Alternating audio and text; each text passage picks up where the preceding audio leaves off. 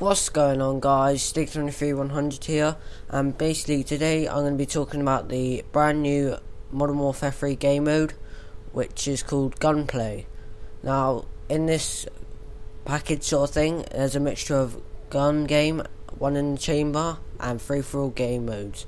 So these were actually really popular in Call of Duty Black Ops because they had the COD points reward system, so that was pretty good.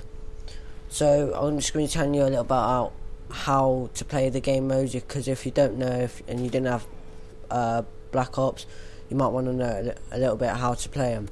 So for gun game, what you have to do is there's 18 weapons, and every time you kill someone, because it's free for all, you can kill anyone, but when you kill someone you will automatically be given a brand new weapon.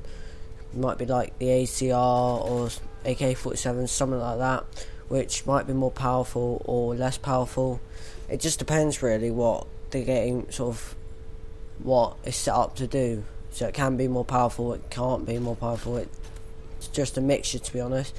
So in the background of this video there is an example of what the cycle is and what mine is. I'm not quite sure what cycle I'm on, what weapon level I'm on, but it's pretty much this. You just gotta go around and kill people, and once you killed someone, you just get a better weapon, and then you should be able to defeat the enemy more quickly if you have a better gun, and hopefully you'll win. So let's talk about one in the chamber, and again this was in Call of Duty Black Ops. I know that I used to play this quite a lot with some of my friends. I used to find it pretty fun. So players will begin with one bullet, so you only have one bullet and a tactical knife, and in order to earn another bullet you must kill another person. So that means that if you miss someone when you're shooting at them, like the bullet goes off in a different direction, you'll be left without any ammo because you only start with one bullet. So forcing yourself to use your tactical knife, that's the only thing you can use at that point. You can only use your tactical knife, because if you have no ammo, then what you're going to do, you have to use your tactical knife. So so each player has only 3 lives per round, and then once you die 3 times, then you would have to wait for the next round. So that's sort of a little bit about that sort of game mode. Like I said, I used to play it quite a lot, sorry.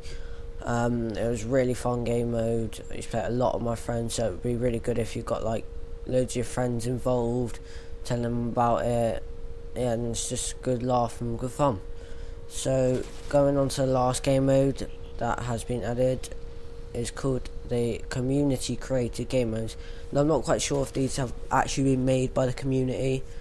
They may have made by Infinity Ward, that have just made some random game modes up and not given them a title like Infected.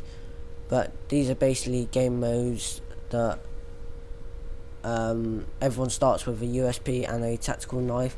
So it's kind of like one in the chamber, but you don't have any ammo, but you start with a USP and a tactical knife. Nobody has ammo. In order to get ammo, you use your weapon, so you have to knife someone, and you must kill someone to grab their scavenger pack that they dropped. After you've been killed, you'll respawn with no ammo. So if you do die, so basically if you get a kill, you get some ammo.